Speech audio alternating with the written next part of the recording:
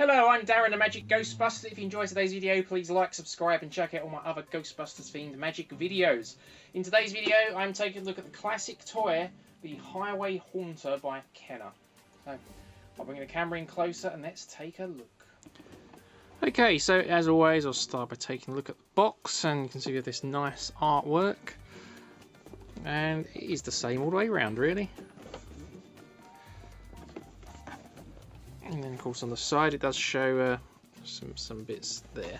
So let's open it up.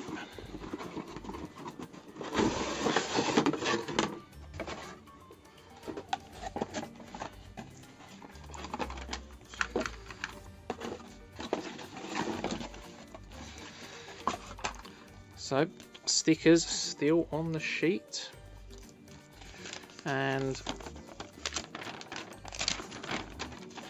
we have a poster of what was available at the time.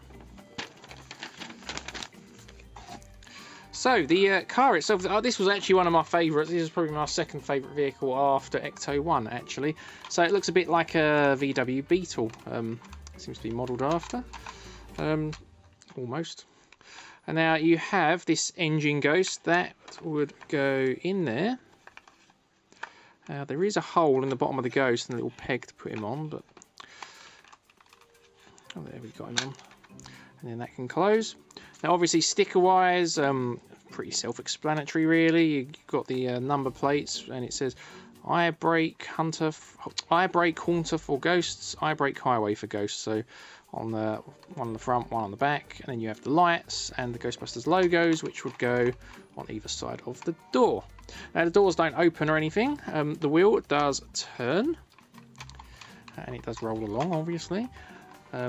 It really rolls is a big selling point of Mattel's Ecto-1 that never happened. But the cool feature of this is you press down on the seat and it springs open into a praying mantis ghost. And I don't know why, I just always really like this. Yeah, I can't really explain why, I just really did. Push it all back in. I'm gonna. There we go. That brings back so many memories. And of course, it'd roll along as the praying mantis ghost.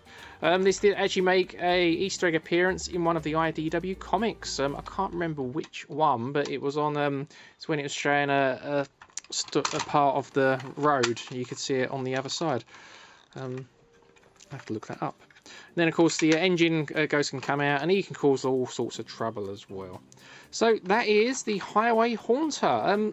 Let me know what you think. Did you like it or not like it? Do you still have one or want one?